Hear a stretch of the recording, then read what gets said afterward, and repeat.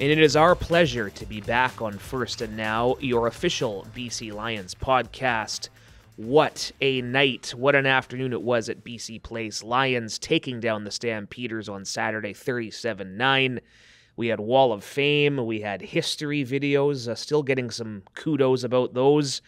Matt Baker, Nick Kowalski, and Nick, the win was the proverbial icing on the cake, as we love our metaphors here on this podcast. But pretty solid Saturday at the Dome. Yeah, another busy home game at BC Place and another victorious game, another fun game.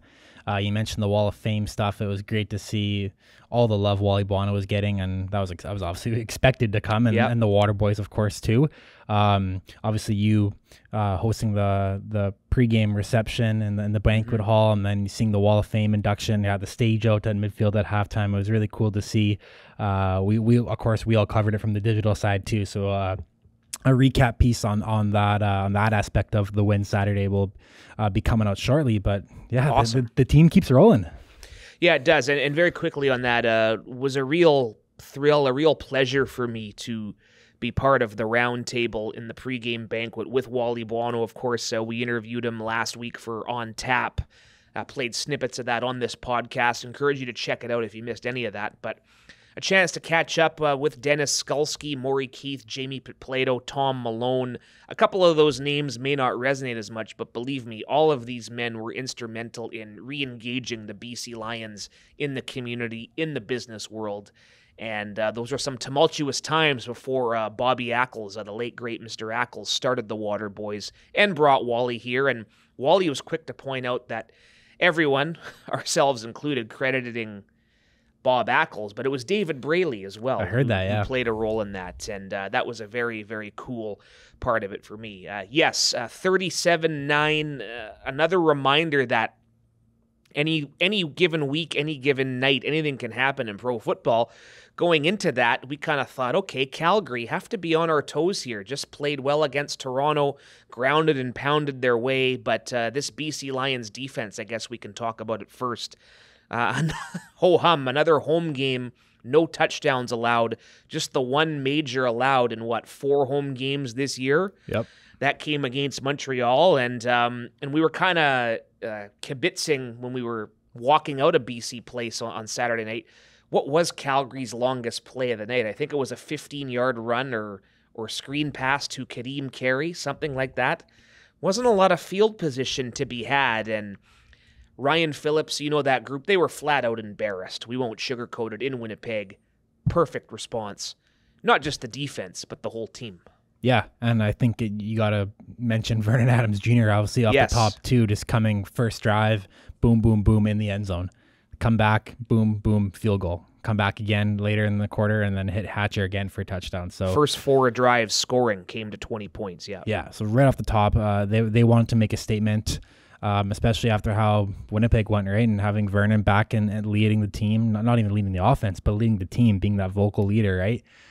It proved to be monumental. And then having Keon Hatcher's one of the best receivers in the CFL right now. I think we can say that at this point. I think he's gravitated toward that level, and I think the national media is aware of that too. I think, and here last year we were saying, he's one of the best in the league, but now on a national scale, I think having 170 yards, going for a touchdown, and him and VA just have a special connection too. And it's really since VA stepped in, they've had a special connection. So it's great to have that embarrassment of riches at receiver.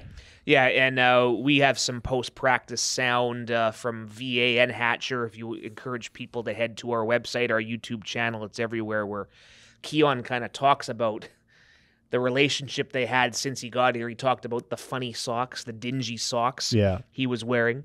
And this offense, I mean, there may be the odd night where the defense gives up some yards and, actually gets scored on, but if they have these receivers playing at this level, not going to be many teams or any team in this league that is going to stop them. 7 players caught at least one pass.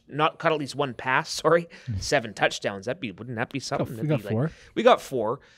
David Mackey had a reception. Taquan Mizell had a touchdown reception. Really put that game, I don't want to say out of reach before halftime, but 27-6 at half. don't think anyone's coming back on this defense in BC Place on that, and we were proved right in that regard. And that's a key moment for me too, because remember, you can point to maybe one Vernon Adams mistake, throws the interception to Micah Awe, but after that, Matthew Betts gets the punt block. That's officially a punt block, by the way. I saw that note, yeah. We were notified by Steve and Jeff. Steve Daniel, our historian, Jeff Creever at the CFL Stats do a great job.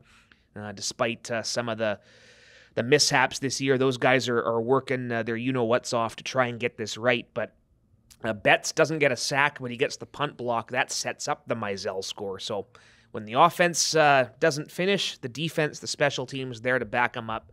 That's an element of this team that has been clicking, and it's a big reason 7-2 at the halfway point going into Saskatchewan on Sunday.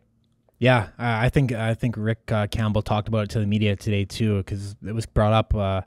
Although Betts was playing at a historical pace, the sacks haven't been there in the last 3 games. Yeah. But I think if you're just watching the games, and Rick attested to this too, that Matthew Betts is still making quite an impact, whether it's with pressures.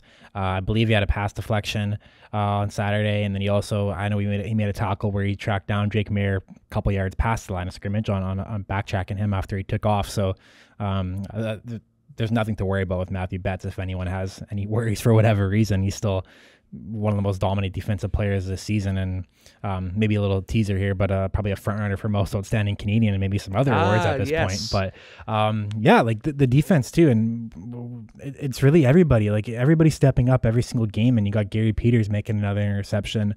I thought Bo Lacumbo was another tackle machine on Saturday, and obviously stopping Kadeem Carey and Dedrick Mills and whatever else Calgary brought up in the run game.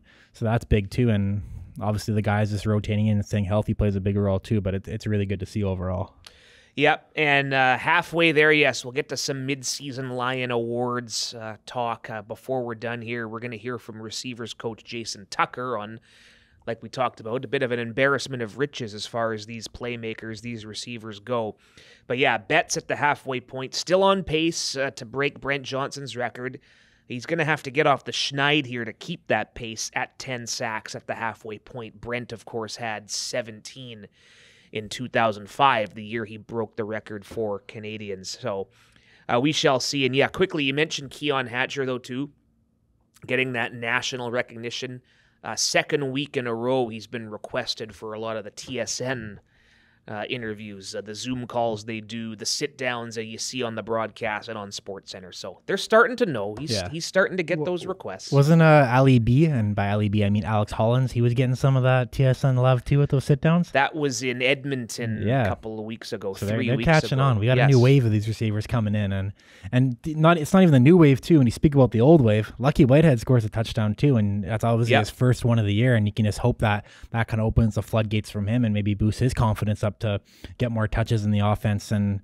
But again, it goes back to the thing, there's only one football, and I think fans have to realize that when you have 5-6 receivers that can make plays on any given day, it's not going to be like somebody's going to have to step up. And last week it was Keon, the week before it was the Winnipeg game, but the week before that it was Hollins, for example, right? And so it can be anybody. Yeah, and with Dominique Rhymes on the 6th game, who knows if he serves that entire 6 weeks, just had the first with his knee injury. We just have to get him right for the stretch drive at this point. I think you never want to see guys on the shelf like that, but the luxury of having this depth, and maybe Rhymes being out allows Lucky to get himself reestablished as a go-to guy. And it was great to see him get the 4th and final touchdown of the night. We're going to talk about this challenge in Saskatchewan, but we're talking receivers. We might as well tee it up right now. We had a talk with Jason Tucker, Lions receivers coach, 3rd year on the coaching staff, a long-time solid contributor as a player in this league with Edmonton, a Grey Cup champion a couple of times, 2003, 2005. He's a Texas guy, so he's kind of laughing at us talking about how hot the weather is. We'll get to that, but we spoke with Tuck, as we affectionately call him, following Tuesday's walkthrough practice here in Surrey. And Coach Tucker is with us now following another solid offensive performance. Tuck had a couple days since. We're on to Saskatchewan, but looking at the film and talking to your receiving group, what do you see when you rewatch the win over Calgary? A lot of good things. A lot of things to learn from, and a lot of things we can get better at. So, but it all came together when we needed to, and like I said, we had a great offensive output, and we were able to put up points and get a win. Coach Rick, just hearing his post-practice scrum, and the theme continues about how this group, injuries and everything, they haven't all been together, but you've seen people step up, like an Alexander Holland's prime example. Just your assessment of the next man up mentality and how that's benefited the team. Well, it's a big thing, huge thing. These guys are professionals. They know, when your opportunity comes, you got to take advantage because you never know when that opportunity might come back by. If you miss it, then that's the way you can be out of the door. So these guys are very pros. They're professionals. They do their job, and like I said, they step in and we don't miss a beat. Keon Hatcher goes for a career high. That's another guy, came in, just a name on a depth chart a couple years ago, but he's shown what he's capable of. How much fun has it been to watch his progression? It's a lot of fun. Like I said, he came in and he did all the right things in camp to impress us, and we kept him around, and now his time has come, and he's shining. Saskatchewan week, I know it's always a big one because Coach Rick asking us to have the crowd noise ready for Wednesday practice. That's when it feels real, right? But just how much fun. I know as a player you did it a bunch of times, but still get a little bounce in your step going into a place like that? It's a special place, Like I said, I've played there, I've coached there, so I've been a part of both sides. When you're coming in as an opposing team, you hate the place because the crowd is so loud and everything else. But when you're there as a coach or a player, you like it because they're behind you, so they're supporting you. So it's a fun place to go, and it's going to be a fun atmosphere. Defensively, we saw a few weeks ago here, they had a game plan to cause some disruption. Of course, VA ends up going down, but just the challenge of facing that defensive unit. It's going to be a challenge. They're a good group, and they're stepping up and doing what they need to keep their team in the game. So we're just going to have to be on our A game and prepare well and take advantage of the opportunities that we have. We'll pass the mic here to young Nick in just a second, if his hands aren't too full. But hey, this Heat, everyone's talking about the Heat, but you're a Texas guy. You went to training camp with the Dallas Cowboys or in Oxnard, California. Surely it's not a glacier type environment, but this Heat, it's nothing for you, right? No, not at all. See, but we were in Wichita Falls, Texas before we went to Oxnard, where in Wichita Falls, that's the hot box of Texas. It's usually around 110, 115 on a daily out there. So going to Oxnard was a relief because it was cooler. So no, this is a perfect day for me. This is a evening in Texas. That's what this Heat is. It's just sit out on the back deck and pour a lemonade type of day, right? Exactly what it is. Nick? I guess something I want to bring up, and I just found this fascinating by that. You're a coach who goes on the sidelines for the game, whereas half the other coaches, for those that don't know, are up in the press box. But when you're on the sideline and the defense is on the field, it's you and Vernon Adams nonstop, looking at film, going over stuff. So even these past couple weeks, like when Vernon was not dressing, you could see that you guys were still going on it. Vernon was obviously being a supportive teammate. So how important is that to have that relationship with Vernon, where on the sideline you guys are just breaking it down immediately and trying to fix things on the fly? Oh, it's very important, and I was able to work with Vernon when we were in Montreal, so we have that relationship. And so coming back and looking at the plays and seeing, okay, what can we do better? Okay, where was the mistake at? Okay, it's right here. So he's seeing it. We both seeing the same thing. So now next time we're out there, we get the same situation. We know how to correct it and make a positive play out of it. Awesome. All right. Well said, Tuck. It's a pleasure to get you on, as always. Go enjoy the nice breeze, and perhaps we'll catch up in a few weeks one more time. This was fun. Yeah, it was a lot of fun. Enjoyed being on.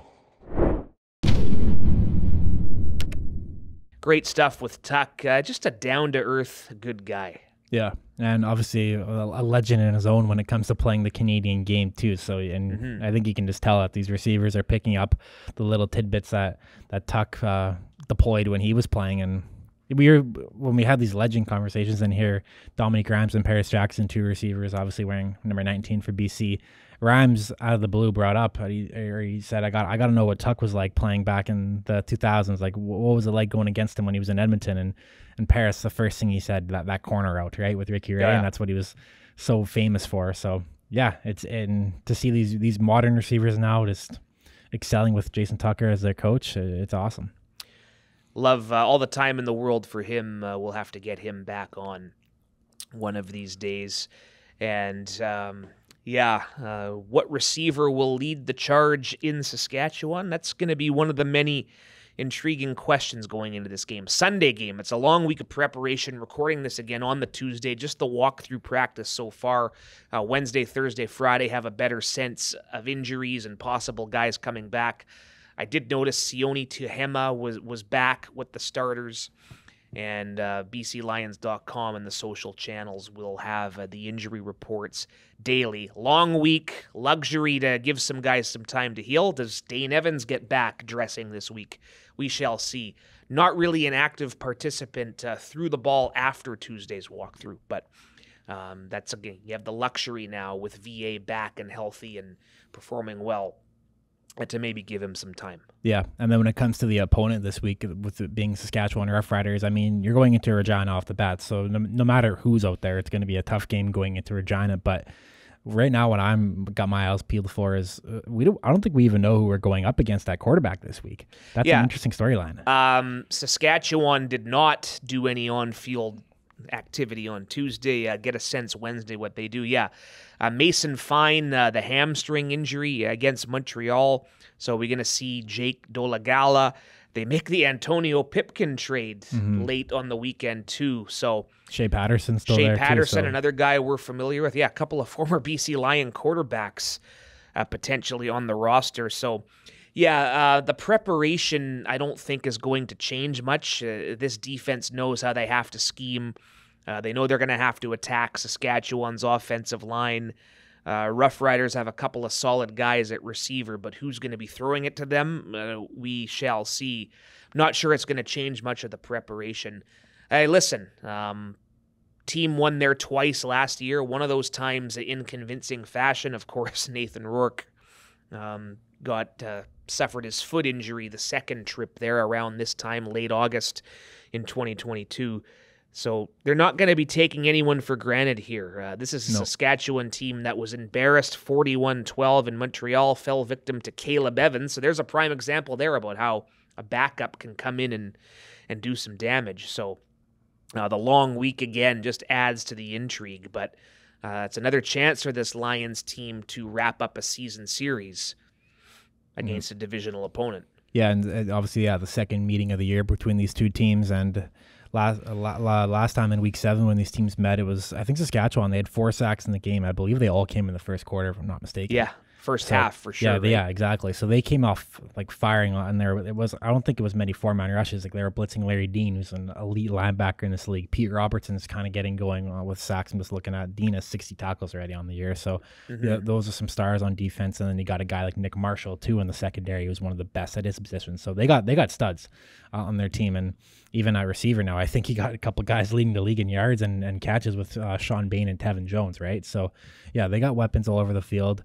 And then going up, it can be tricky going up against an unknown at quarterback too. So, like the work's cut out this week for the BC Lions, and it's going to be a fun one. It's the first Sunday nighter on the road for us too, right?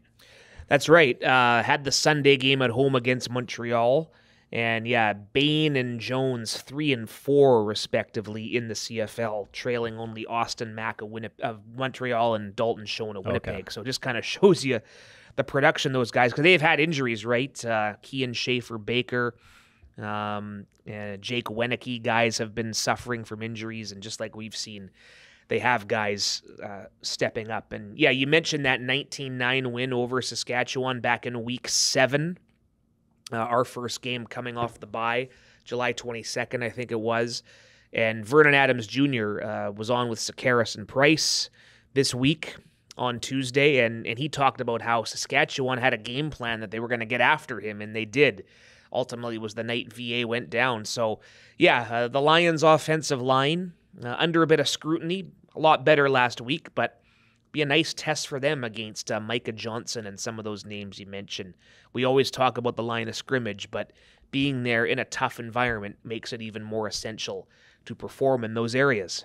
Yeah, and then on the flip side, too, that game, one of the things that really stood out to me, and I think overall in this game, is I remember even the back chalk on the Tuesday of that week on our On Tap show, we had Glenn Suter on, and we were talking about, I asked Suter specifically saying, if there's no Trevor Harris, it's Mason Fine at quarterback as a backup. So do you think that with Jamal Morrow and Frankie Hickson, the Riders are going to try and maybe run the ball like 30 times and just try and pound the ball and eat clock that way, and then Saturday comes and Jamal Morrow has 12 carries for 11 yards and Frankie Hickson carries it one time for 3 yards. So, and those are good running backs too. So that's an impressive feat by the front seven and the defense overall of the Lions. But I mean, I think you got to expect that Saskatchewan's going to come out with a game plan to get those guys way more involved this week. So, like the work's going to be cut out, like I said, and those are just more guys that can make plays on offense for them. Sunday, 4 o'clock Pacific time, and as mentioned, our last Sunday of the regular season as far as game action goes. Guess so, yeah. Well, yeah, this Sunday night football thing is going to be done here in a couple of weeks, would it not be? Yeah, for obvious reasons. That makes sense, yeah. So, funny how it worked. Remember, the Thursdays, the 2 Thursdays in Winnipeg, the Thursday nighter in Calgary, CFL season Week opener. 1, yeah. No Thursday at home other than preseason. I think that That's okay. was something we lobbied for, given the market research, shall we say, would indicate that Thursday night a tough sell in downtown Vancouver, especially in the summertime. Yeah, I like my sunny Saturdays. Yeah, English Bay, Kitts Beach, BC White Place. Rock Beach, BC Place. BC Place. Yeah. Terry Fox Plaza. Oh, you're talking sunny Saturdays for games. Sunny Saturdays yes. at games, yeah.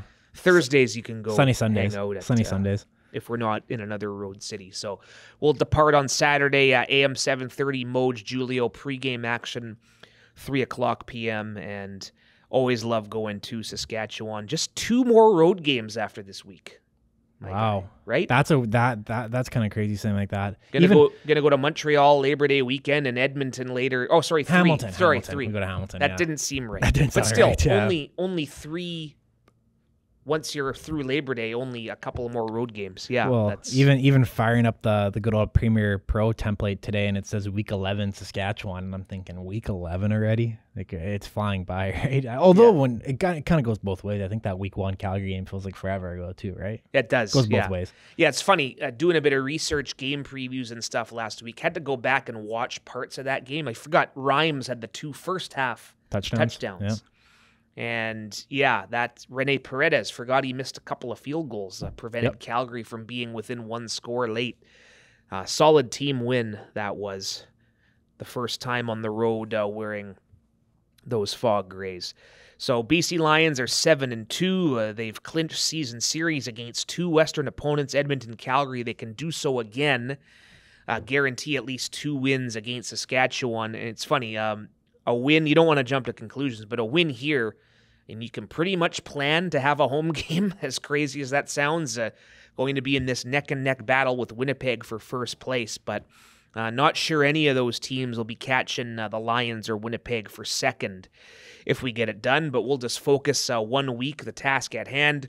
Mid-season awards. We might as well start with who the Lions' MOP would be. This one might not be as much of a slam dunk as people might say, but I have to go with the quarterback, Vernon Adams Jr. Still leads completion percentage, minimum 100 attempts. He's tied with Chad Kelly, second, 13 touchdown passes. If VA's going, the offense is going, and he's my choice, as is you, I think. I think you have to go VA, and I think there's got to be league consideration for VA at this point.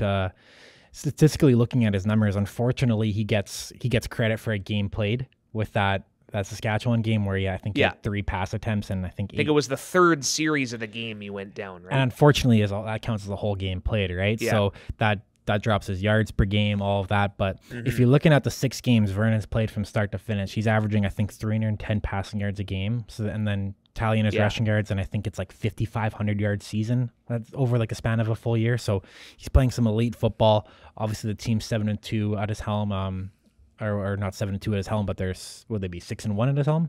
That's correct. Say again, they're 6-1 when he starts games, right? Yeah, or starts. Yeah, 5-1 when he starts and finishes games. So there's the winning factor there. Dane Evans, the quarterback, a record in Winnipeg, Saskatchewan, right? In Winnipeg as well, the loss. Yeah.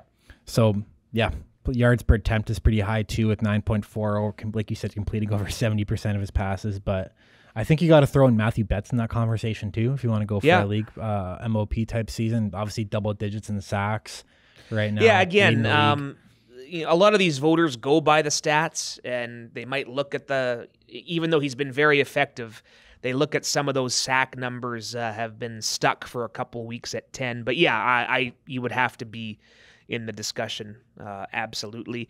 We've talked about Keon Hatcher. He's a dark horse, yeah. Alexander Hollins, maybe to a lesser extent. The people who vote on these things tend to favor the quarterbacks. Mm-hmm. So I'm going to go ahead and say whoever finishes first in the West, At this point. it's going to be the quarterback of that team. It's going to be, like we talked, who knows how serious Zach Collaros and his injury is. He's been not participating in Bombers practice, but he's been out there in street clothes helping the other quarterbacks. I don't think that's a long-term thing for him, and he may very well play on Friday, but not too sure. A lot of it will depend on if he's out practicing for Winnipeg on Wednesday. Going off on a big tangent here, but he's been on pace for a career year. Over 5,000 yards he's on pace for. So whoever emerges in this Western race with the first round bye to the final at home, I think the quarterback, if both of these guys, VA and Zach, keep on putting up the pace of numbers they're doing, I think that might be who emerges. So by default, that always says VA is the Lions' MOP at this point. Yeah. And I think just based off those two quarterbacks, they're playing at an elite pace this year. Yeah. You said season highs on pace for, so in a year where guys are getting injured and going down, those two have been definitely a bright spot. And yeah, October 6th at BC Place should tell the story. You never know. Most outstanding Canadian, this should be unanimous. It is Matthew Betts again, still on pace to break Brent Johnson's record. If he breaks the record, he's certainly the Lions nominee, likely the division nominee. Would face some stiff competition with the likes of Brady Oliveira, just to name one, but would have to go with Betts for sure from a Lions perspective. yeah, easily the front runner in this award category right now. I would say defensive player too. I will probably get into it after this, but he's probably the front runner too. If there's another name to throw out, Bo Lacombo's having a fantastic year. He's fourth in the CFL in tackles right now with over 50 on the year. Has 2 sacks, an interception, 2 pass deflections. So it's kind of going back to that 21 season with his most outstanding Canadian year, where he was just a complete stat sheet stuffer, right? Yeah. And he's kind of back at that. Well, he's not kind of. He is back at that pace right now, which is fantastic to see. One of the leaders on this defense, a local player, obviously, too. So fan favorite, all of that. So it's great to see Bo not only playing at a great level, but staying healthy, too. Yeah. I predict Betts will get a sack in Saskatchewan, by the way. Heard it here first. It was Menard last year that went crazy against Saskatchewan, right? I think he had like 6 last year against Saskatchewan. In the 3 meetings, right? Yeah. Yeah. All our guys did, actually, against Sask. Yeah, having those two as rotational players, who would have thought? It turned out well, despite what some people may have thought when Betts was signed here. All right, moving along from that. Yeah, most outstanding defensive player. I think we rattled it off. Betts, Lacombo. Gary Peters having his best year of his career. But if Betts is the Canadian, he's probably the defensive guy too, almost by default, right? GP's making a case. So, I think. Oh yeah, like GP's going to be listening to this. He's going to get motivated. I think the national media is catching on to just how good and much of a lockdown corner he was. I know they were talking about that in the broadcast last week, that PFF had him ranked as the #1 lockdown corner in the entire CFL, and I think the eye test meets that when you watch us play. 3 interceptions now too, so the stats are there to kind of back it up. And our guys will tell you GP's the best in the league. I'll tell you GP's the best in the league for when it comes to cornerbacks. So I think it's Betts is the flashy pick, but if you like your lockdown corners, Gary Peters definitely has a case. Best in the league, yep. Write it down, take a picture, send it to whoever. He'll tell you that too. Yeah. I'm speaking and then he'll lock you down. Him. Yes, the former Clemson Tiger who once shut down OBJ in the Chick-fil-A Bowl, I think it was. Apologies, Tyler Gammon, LSU fan, if you are listening. But hey, we don't make the rules here. We just say what happened. Most outstanding rookie, a guy who maybe not be standing out to the average viewer, but we talk to people, we see the game through sometimes a different lens. You do for sure. What Ryder Varga has been doing on special teams has been pretty solid. Yeah, and I think with this award too, just to specify a guy like Alex Hollins, although he didn't meet he had to come to rookie camp this year because he didn't meet the requirement for games played last season. Hollins does not qualify as a rookie because he's played in the NFL before. So that makes him ineligible. Same with Taquan Mizell, for example. So those guys are not eligible to win most outstanding rookie. Some of the candidates, like you said, Ryder Varga probably is our front runner at this point, based on his special teams play. Amir Sadiq does qualify, and he's someone that has been getting defensive reps these past couple games. I believe he recovered the fumble against Montreal, right? That punt.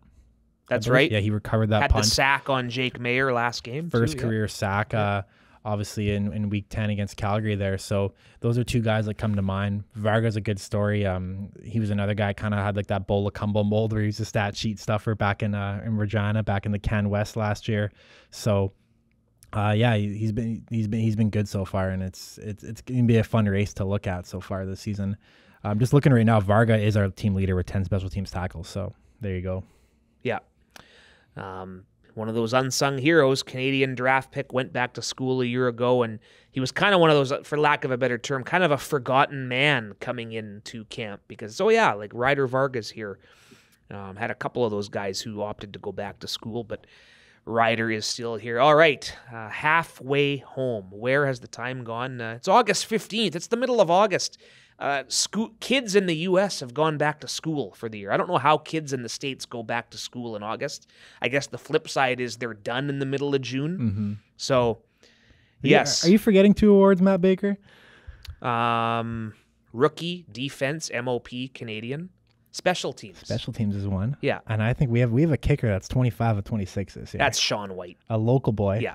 Playing some of his best football. And yes, by say 19 straight, 2 as well. He's perfect from 45 and less. 49. It says 49. 49. His only miss came from 52. That's all I remember. So, Sean White is, And I would say a league candidate, too, at this point, right? He's got to be right in that conversation. So, shout out Sean White. Has to be. How about, and then most outstanding lineman's an interesting one, too. Oh, geez, I am off my rocker here. Well, I want to shout out Gerald Broxton. Yeah. Coming in at left tackle this season. Yeah, and it's interesting, again, the voters, not knowing how close they all watch it, but I would be stunned if it didn't always lean toward the blind side protector. And Jarrell Broxton has his first full year as the starting left tackle, replacing Joel Figueroa. He has been it. He has been that guy. You go to the other side, though, Kent Perkins. Yeah, I think Sook's a name, too. Sook, his physicality in the run game. I don't want to single anyone out right now, but Unit's playing well. Yeah, you have to throw Andrew Pearson into the mix as well. Yeah, gee, how do I forget the lineman? Jeez. I'm getting old, Nick. I'm not in a hurry to get out of here. It's not that at all. But thank you for keeping me on my toes. So, yes, 7-2, and a lot is going to be determined this game. Again, I'm not going to count on any team to help us out playing Winnipeg. The Bombers going into Calgary on Friday. So you kind of get the sense the Lions have to keep winning to keep pace and stay tied, or at least within a game going into that October 6th meeting with the Blue Bombers, the Gravy Bowl. Likely going to decide the West MOP that night. Again, I'm going out on a limb and saying that's going to happen. I'm with you. Good times. All right, we encourage everyone to subscribe, rate, leave a review. Check out last week, if you missed it, Wally Buono talking Wall of Fame. We spoke with Andrew Pearson, speaking of Pearson and his commitment to the Pure Later Tackle Hunger program. I always loved talking with Pearson, and it was great to catch up with Jason Tucker this week as well. BC Lions on Tap runs Tuesday night. Get the podcast there. Subscribe to Lions Audio Network. Again, the full Wally interview last week. Taquan Mizell, 2 touchdowns for Smoke this season, both receptions. Still has to rush for one, but he's contributing out of the backfield. Check out that. Lions Rough Riders Sunday. We'll be back to talk more about that after on First and Now, the official BC Lions podcast.